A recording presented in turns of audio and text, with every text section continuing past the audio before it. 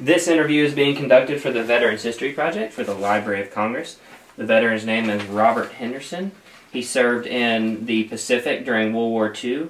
He achieved the rank of Staff Sergeant. We are recording this on the 21st of February, 2015. I'm Will Hines and conducting this interview, no relation. So, Mr. Henderson, can you kind of get going to where you just were with talking about being raised in Wisconsin and growing up on the farm and that kind of stuff? Well, yes, right. I was raised in Wisconsin, and my dad was primarily a farmer. However, he also was a blacksmith during some of those early years. And I don't. So you were raised on the farm. Did you have to do farm work every morning? Oh yeah. Wake up really early. The time I was 15 years old, I was milking cows at 5 o'clock in the morning. And now, how cold was it in Wisconsin? The coldest I can remember, my oldest daughter was born, it was 43 below zero in Superior, Wisconsin, the morning she was born. 43 That's the coldest I can remember. Oh my God. That was many years later, of course. Mm-hmm. So, did you go to high school in Wisconsin? Went to high school in Spooner, Wisconsin. And did you have the bus come pick you up every morning, or did you? Yeah, rode a bus to town I lived about 6 miles out of town. Wow. And rode the bus. Did you play any kind of sports in high school? I was with the 4-H, and I played softball and did a lot of things for the 4-H, but I didn't participate in sports at school. My dad was kind of against that, afraid I'd get hurt and couldn't do the farm work. Couldn't do farm work? It was all about working. So you decided to enlist when you said 20? I was 20. 20? And so you had stayed, did you graduate high school and you stayed on the farm until you decided to enlist? Well, I had a little short time in there. Then I worked for my uncle as a butcher. I worked at a butcher shop. Oh, wow. And then I got with a good friend of mine, and we decided to go down and join the Marine Corps. Join in Minneapolis, Minnesota. And so at this time, we weren't in the war. So what, a lot of veterans I've interviewed said, they saw what was happening and they decided to join up. But at the time, we weren't in the war. So what were you thinking at the time? That was part of the reason, is that we knew that something was happening, and with the turmoil that was going on in the country, so we decided to go in and join up. And so did you walk into town and enlist, or did you go to another town to enlist? I was in Spooner, Wisconsin at that time, and I drove down to Minneapolis and enlisted in Minneapolis, Minnesota. How far away was that? You remember? Minneapolis, I guess about 100 miles. That's not too bad. I think that's correct. Mm-hmm. So you enlist, and did you get to go home for another 4 weeks before they called you into duty, or what happened after you enlisted? I had to go home and have my dad sign my papers because I was 20, and they wouldn't let you in at that time until you were 21. So he had to release me. And then I went back and went from there to San Diego, giving my whatever they give you, the $1.298, and you go send you out. How did your parents feel about you enlisting? Well, I don't think they was real happy, but because later my brother also joined, and two boys in the family, 4 of us, 2 girls and 2 boys, and we were both overseas. And I kind of, you'll have to excuse me. I'm 95 years old. I can't quite get things exactly. Oh no, that's I can get to all of it eventually, but. So, parents weren't too happy that you enlisted, but they accepted that. So you took a train to San Diego. Yep. How long was that trip? Do you remember? How long did it take you to get? I believe it took about 3 days to go across the country. Ooh. I'm sure it was right at that. 2.5, 3 days. Yeah. And once you get to San Diego, what happens from there? Well, went out to the Marine base, and then they got you signed up with a group of people, and I was a kind of a fortunate thing. The platoon I was in was a bunch of guys from Texas, and at that time I was 5'9", and I was the second shortest man in the platoon. all tall fellas like you guys. Yes, sir. Big tall cowboys from Texas, huh? But I enjoyed the training because I had been in the National Guard before I was in the service, Marine Corps. Okay. So as far as military part, I was well acquainted with that. So did you go through basic training in San Diego? In San Diego, yeah. One of the things I did enjoy was the rifle range. Mm-hmm. What guns were you shooting? Do you remember? Were they the old Springfield? Old three, bolt action, yeah. Wow. We shot at 300 and 500 yards. And how good of a marksman were you? I know you had the sharpshooter medal. I just missed the top ranking by 2 shots. Wow. At 500. Jeez. Did you grow up shooting guns in Wisconsin? Yeah, I used to hunt with the .22. I shot a lot of squirrels and rabbits and It probably helped. Cleaned them up and ate them. Yes, sir. So you go through basic training, and where did you go from there in Sandy after? Okay, I was there quite a while. I went through regular training, and then they had a group of us that went to what they called C School. Mm-hmm. And after that, then I was given orders to go to join the Pennsylvania, U.S. Pennsylvania. So I went to Fresno, I think, and got a tanker all by myself. There was no other Marines with me. I went to San Diego. I went to Pearl Harbor. You went to Pearl Harbor by yourself on a tanker? Yeah. Wow. I can't tell you. I can't remember how I got from when I got to Pearl Harbor. How I got down to the harbor, but anyway, I reported for duty on the Pennsylvania on the 2nd of February, 1941. Were you happy to go out to Pearl Harbor in Hawaii and the beautiful beaches? Yeah, I mean, I was perfectly happy about being there. You know, the training was a pleasure for me. Being a farm boy, I was, you know, those city boys were having a hard time with all the workouts they gave you and the drilling and what have you. But I just laughed. I had a good time. Yes, sir. So you were assigned to the USS Pennsylvania. That was the flagship of the Pacific Fleet. Wow. And there wasn't a whole lot of things that happened early on. Admiral Kimmel was the admiral in charge at that time. And just regular duty. And then the last weeks of November 1941, the fleet went out for maneuvers.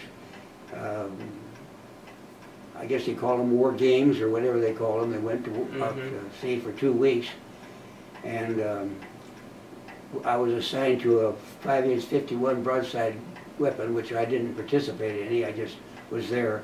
All the orders took care of that. But we outshot the Navy boys. There you go. So you, what were your duties up until the war games in November on the ship? What would what would be your daily task? You know, a guard duty, of course, that was the big thing. I remember some of the assignments I had, we had a prisoner. I was a guarded the prisoner, took him to lunch and that kind of things but it's so routine, unless something special is going on, you know. You have your assignments of guard duty here or there, or messengers. But anyway, in November, after we went on maneuvers, the fleet came back into Pearl Harbor on the 5th of November.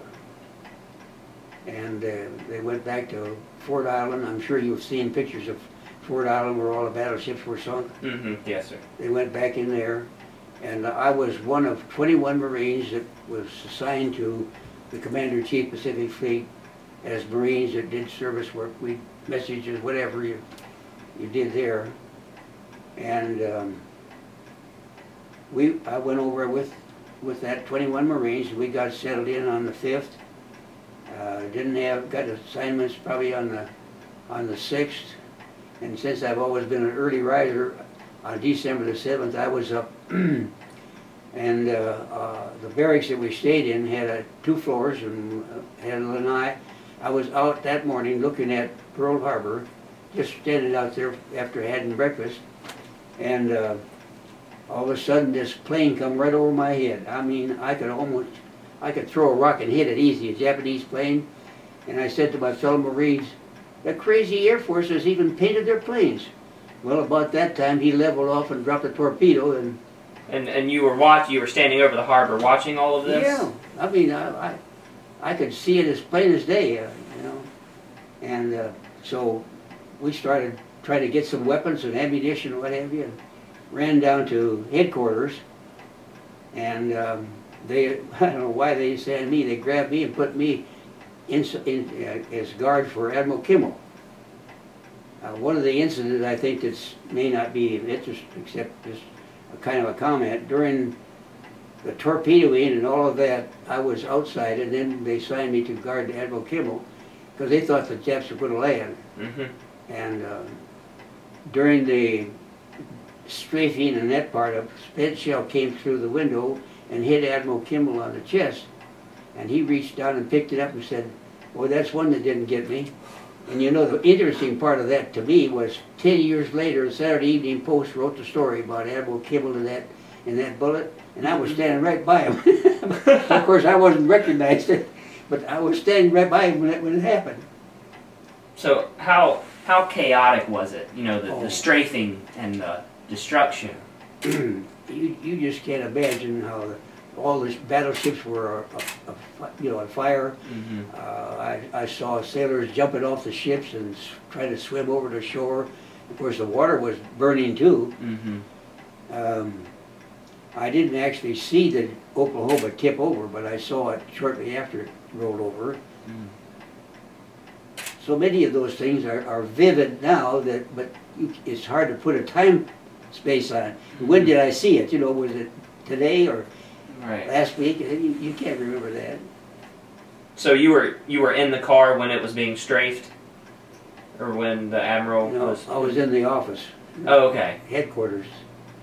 Wow. And they were dropping bombs, and it didn't last long. You know, history. All you got to do is look a little bit of history to tell you that whole thing didn't last but an hour. Mm-hmm.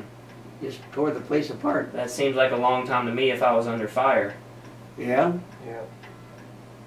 Well, yeah, it was just awful, you know, and then I guess I think about some of the things that happened.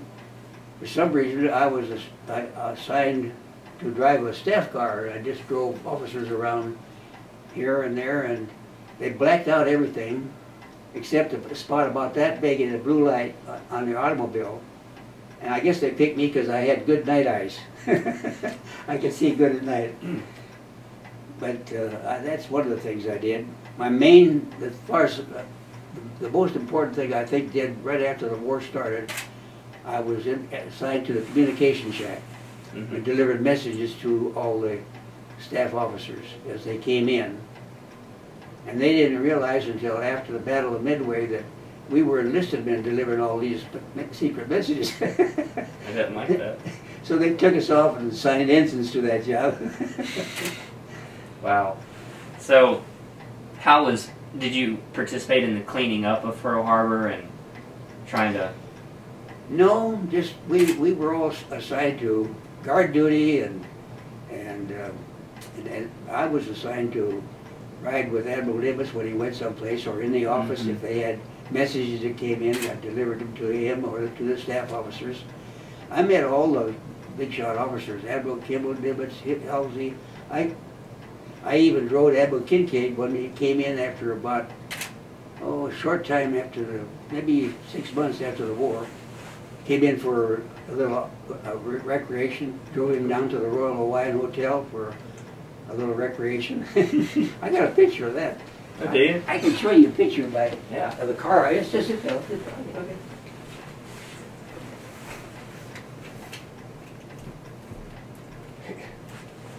He's standing there and saw the whole thing. I know. That's incredible. That doesn't, like, you can't find that. Sounds like you had the best vantage point. Mm-hmm. If you have any questions, by the way, you can. Okay, I don't want to step on your toes. No. The more it's easier for me. Just that was a car I was driving. That's great. What is it? It was Chevy. Oh, Chevy. Yeah, that's like awesome. a 40. I think it was. Yeah, that's neat. Probably. Can I take a picture of that? Yeah. So the days after Pearl Harbor, what was it like around where you were? Well, it was very scary because everybody was on edge because we were anticipating the Japs to come in, and you better be real careful about walking around for all the people that was on guard duty. You're liable to get shot. Mm-hmm. Wow. Did you think that they would send an invasion force in? So were you guys preparing any type of beach defenses? What was happening? See, I was assigned to this particular thing. I wasn't involved in other than the sink pack operation. Mm-hmm. You'd have to excuse me if I ramble a little bit. I don't have everything particularly square in my mind. It hadn't been but 73 years ago. Just 73 years. Like I said, one of the main things I did was, right to start with, at the beginning of the war, was delivered messages. There were several of us assigned to the communication shack, delivered messages to all the staff officers. And whenever you delivered these messages, did you know what they'd say, or would you just not look at them and hand them in? I imagine we read them. Mm-hmm. I don't blame you. Didn't pay that much attention to it, but it was interesting, the things that was coming in, you know, all the battles that was going on, what the results were, and we kept up with it pretty good. One of the things that I can't help but say is, you know, reporters today, there's a lot of them getting in trouble talking about things they didn't do that they didn't. Well, I remember many times during the war, I'd hear one of those reporters reporting on something, and I'm standing where he's talking about, and there's nothing going on. Honestly, that happened. Embellishing a little bit. Yeah. Yeah. Yeah. It probably was going on around, but you know. So you stayed in Pearl Harbor until 43? Until June of 43. And then I went back, and in order to get back to do something different, I signed up to go to quartermaster school. So I went back and went to well, I got a 30-day furlough, and then I went to quartermaster school, and then they assigned me to the 1st Marine Division. So then I went back overseas, and that's when I went from those islands, one place to another, everywhere 1st Marine Division went until the end of the war. And so you got to go home to Wisconsin, is that what you said? Yeah, for 30 days. Went back to the States then and went home for 30 days. Or I had 30-day leave. Travel time took a week of it at least. And so you go back to Wisconsin, then go back out to Pearl Harbor? Yeah. And then you are shipped to New Caledonia? Well, I went back and, let me think a minute. I went to school. You know, I can't honestly remember when I was assigned to or gone to 1st Marine Division, but it was sometime, I think the quartermaster school is maybe a month, or maybe, yeah, about a month.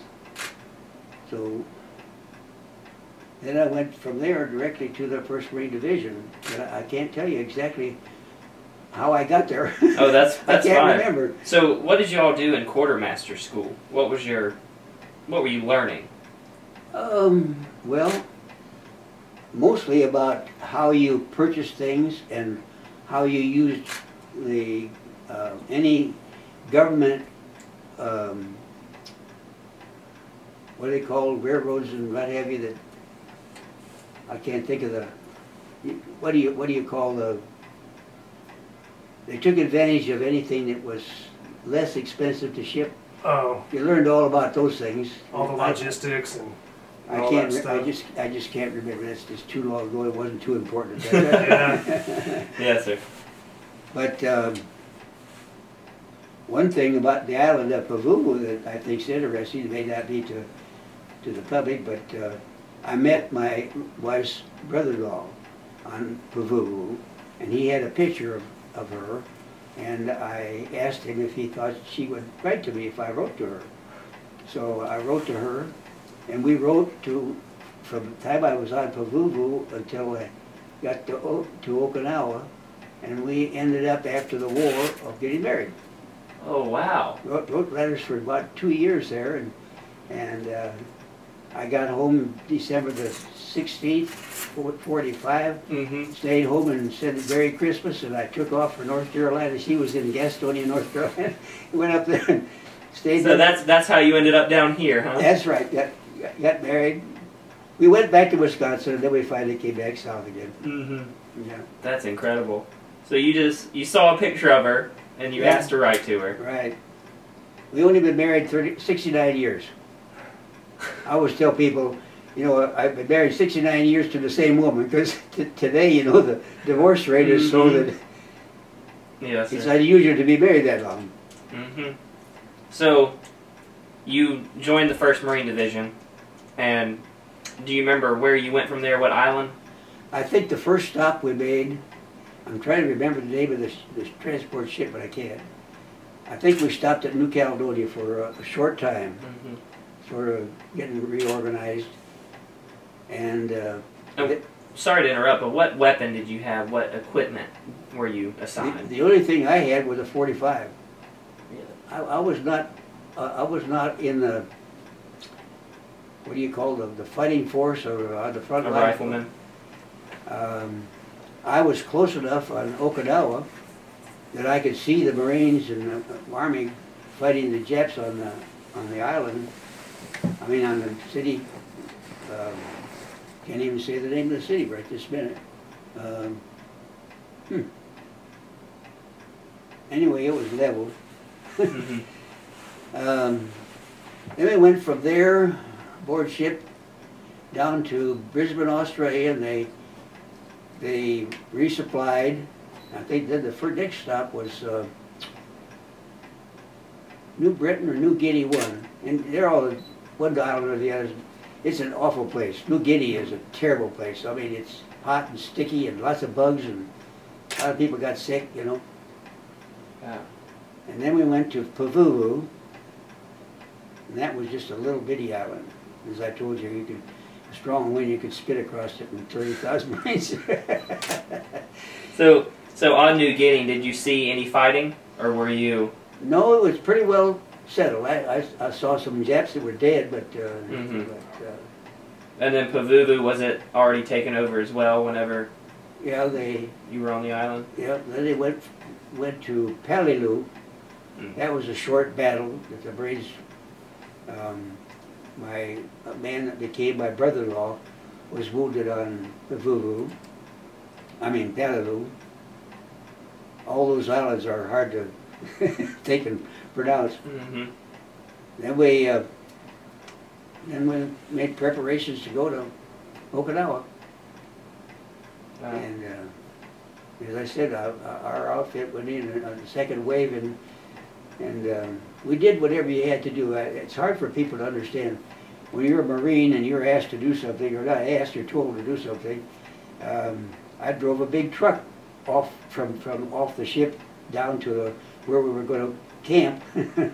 That wasn't my job, but I knew how to drive, so.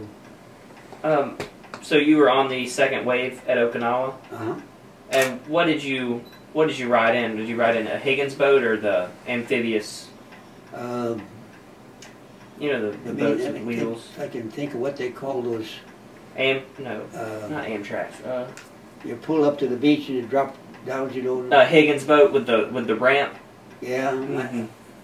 I don't think they called it that, but there's so many things that happened during this period that I have no way of putting them in the proper sequence. I understand that. Anyway, another thing that happened on Okinawa besides the fighting, that was they lost more people and more ships at the Battle of Okinawa than they did any other Pacific fleet, any other Pacific War, any other battle. We'd see the Japanese planes come over. They had what they called a penny, and it had a bobber underneath it. It would drop off. I could see those dropping, and then they'd come down and dive on the ships, hit the ships. You saw that? Yeah, I've seen several of them. The planes come over, and then be this whatever they call those not fighter planes, bomber planes, the suicide planes. Kamikazes. Yeah, kamikazes. They come down to hit the. You saw that happen? Yeah. Wow. From the ship that you were on? No, I was on the base. The ships were. Oh, you were on the base. I was right on the island. Right. Let's see. Why can't I say the name of that town that they blew it apart? On Japan. Or in Okinawa? On Okinawa. Okay. The only big city that was there, we leveled it. The ships leveled it from the. Was during that period, our ships were out firing on. Sorry, guys. The little. Oh, you're good. Oh, so. Oh, you're good. So, how long were you on Okinawa? Because I know Okinawa was a long, drawn-out battle.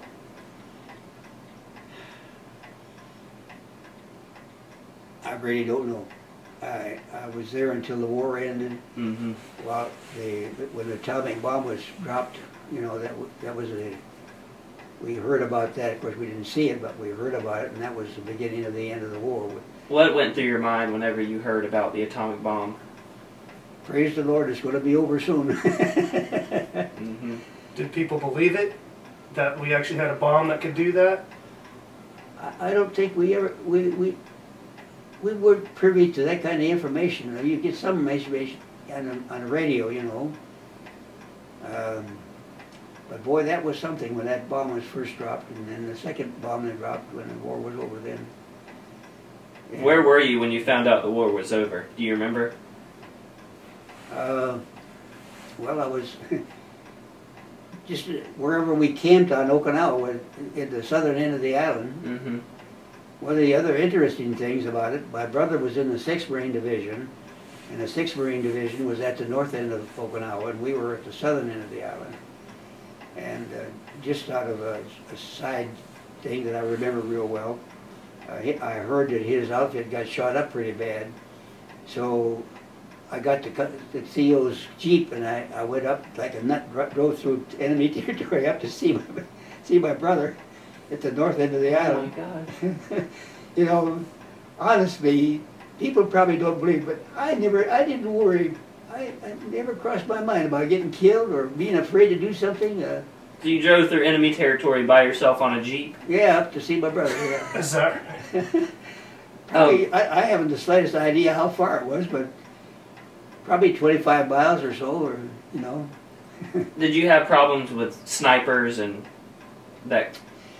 Not where I was. The part of the island was, you know, that island is not very big. And as I mentioned to you, Noho, that's the name of the town. No. Yeah. I could see the servicemen, the Marines and the service soldiers going. I was that close that I could see them going to the battle on the hill down there. But you know, 300, 400, 500 yards is pretty close, or half a mile or a mile is still pretty close to what's going on. Yes, sir. Did you have any close calls as far as shrapnel, or I mean, you were standing right next to the. Yeah, one thing that happened, the Japanese planes were coming over, and of course the artillery was shooting at them, and a big piece of an artillery shell came through the tent and right down my bunk. I was outside. Just a big chunk of the shell. That was pretty close. That's pretty close. Yeah. Wow. I had in mind Pearl Harbor, and that there was one other thing that happened to me that was real close, but anyway, that was the closest one that I can think of. Glad you were outside. Big piece of shrapnel. I was outside watching the planes up there. Yeah. Holy cow. So, the end of the war, and you were shipped home, or you shipped back to San Diego? Went back to Pendleton. If you know, heard about Pendleton, that's a big Marine base there. I was assigned then to kind of in charge of all the stuff, quartermaster stuff for people that were coming back and all that. I was pretty teed off because they gave us points at that time, and for how long you'd been overseas or how long you'd been in the service. And you had to have, if I remember correctly, you had to have 65 points to get discharged. And when I got to Pendleton, I had 185 points because of all my time overseas. See, because I went over in 41 and came back in 45, so that outside of 2 trips back to the States, I was overseas. I spent 51 months in the Pacific. Oh my gosh. They talk about going to Iraq and those places and staying over there a year. Well, I spent 51 months out there, Wow. one island or another. That's incredible.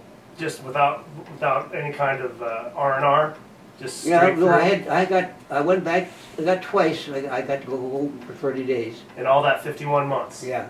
Just twice you got to go Yeah. home. Was it hard to go back to the Pacific after being home for 30 Yeah. days? Mm-hmm. It was pretty tough. Yeah. Actually, from the time, let me think a little bit here. 43, the fall of 43, somewhere in there, when I went to with the 1st Marine Division overseas, from 43 until November 45, I was over there all the time, one island or the other. Couldn't go back to the States then, you know. Yeah. Quite a stretch. It's incredible. So, you go back to, where'd you say, Camp Pendleton? Went back to Pendleton, and well, this is kind of interesting. I don't know if you want this in the record or not, but Sure. I got to be good buddies with the 1st Sergeant, and we were talking about I had so many points, and I really was more than eligible to be discharged. And so I bought him a case of beer, and we had a good time, and he put me on the list to go. I swear to goodness that's true. Whatever works. The transfer going back to Chicago to be discharged. Getting good with the 1st Sergeant's always a good idea. Yeah. Mm-hmm. Well, I was a staff sergeant, but I didn't have the authority that he had. And I was in the quartermaster too. The line duty was often I wished I'd have stayed in the line duty, because several of my friends, they get promoted up to gunny sergeant or 1st sergeant, that kind of thing, and I didn't have that opportunity where I was. Wow. I can think of another incident that it may be of interest. I was in the quartermaster, and this bunch of Marines I was with, we did whatever we had to do. Or it was assigned. At a time we were changing out a lot of the trucks and what equipment, new stuff was coming in, and I was driving trucks and what have you, and our company commander heard me grinding gears one day. Man alive, he got me. He says, "We're going to take a test tomorrow." So we got a big 6x6, and we went out through the rough roads and one real steep hill. I'm telling you, steep. He says, "Stop here." I'm not a truck driver now. Anyway, he stopped, and I was able to handle the situation. Got by all right. He was tough. But like I said, I wasn't a truck driver. I was just doing that just to have something to do, you know. I was swapping out all these trucks and equipment. And, yeah, because I was in the quartermaster, a lot of repair stuff was coming in. Cartons and cartons of transmissions and all that kind of stuff, you know, coming in. Yes, sir. So I have one more question. What would probably be the most vivid thing that you remember about being at Pearl Harbor, December 7th? Without a question, where I was standing looking over Pearl Harbor when that plane came over my head. I can't describe it enough how close that was to my head, standing on that barracks. And went down there and dropped that torpedo, and things blew up. Of course, a lot of other planes dropped torpedoes within minutes, you know. You something that's right plain in your vision. I can remember that as if it was yesterday. Well, Mr. Henderson, I really appreciate this interview, and I thank you for your service that you did for this country. All right. Yes, sir. Thank you, sir. I hope it wasn't too rattly here and there. Two? Okay. Go back for a second. Just tell us what your impressions of Admiral Nimitz were.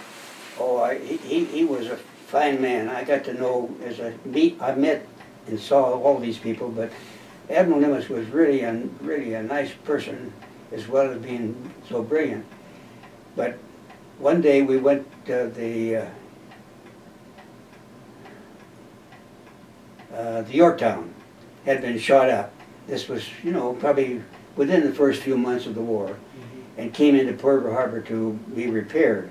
And Admiral Nimitz went down to make a talk, and I was on duty that day, so I rode in the van with, or the limousine with him, and I had never been on a carrier. So I went, while he went to make a speech, I'm nosing around the carrier, seeing what's going on, and all of a sudden I hear the boatswain piping the admiral off the ship, and I'm standing up on the flight deck, and I'm on duty. Oh, no. I ran, and if you've ever been on an aircraft carrier, going from the hangar deck down to the flight deck to the hangar deck, long rails, I grabbed those rails, slid down that thing off the gangway, and got to the back of the car before they left. that was quite exciting. All exhilarating. So Admiral Nimitz treated soldiers with kindness and respect. Absolutely. Is what I'm getting. So he was a leader that. Yeah. He's one of those leaders that everybody respected and loved, it sounds like. Being close around there, I'd never heard that man raise his voice to anybody that went in to see him or anything like that. Yeah. Delivered lots of messages to him, you know. Hmm. Was he he was a 5-star. Was he 5-star. at the time? Yeah. Yeah. Yeah, not too many of those. No. That's one of this group of Marines I talked to last year. He said, you know, looking at the picture that he signed for me, he said, that was a 5-star. You know, he's an important man. Yeah, very important. Yeah. That's awesome. Have you been able to go back to Pearl Harbor over the years? I've really regretted that I didn't take the opportunity to go. They had lots of groups of people going back to Pearl Harbor. Sure. And I I can't say that I have an excuse for not going, but would that be something you would do my now? wife and I talked about it this past year, December. So that's 73 years this past December. Mm-hmm. But let's try to make it in 75. Well, that's pretty questionable at my age, and she'll be 90 in April and not good health, and Yeah. I'm 95, so I'll be 97 if they made that trip. So I doubt if we'll make it. You look like you could drive there. To me, I think you'd have no problem. I'm healthy. Have you been able to go to the World War II Memorial in Yeah, well, DC? I've been to all those places in Washington. Yeah, good, Yeah, I've been good. to Marine Corps, the Marine Corps place, and the memorial. Yeah, But that's quite a monument, boy. That Yeah. Marine Corps. I tell people that they say something about you're healthy. I said, well, it's no accident. You have to work at it. Let me show you something. Yeah. Come on out here.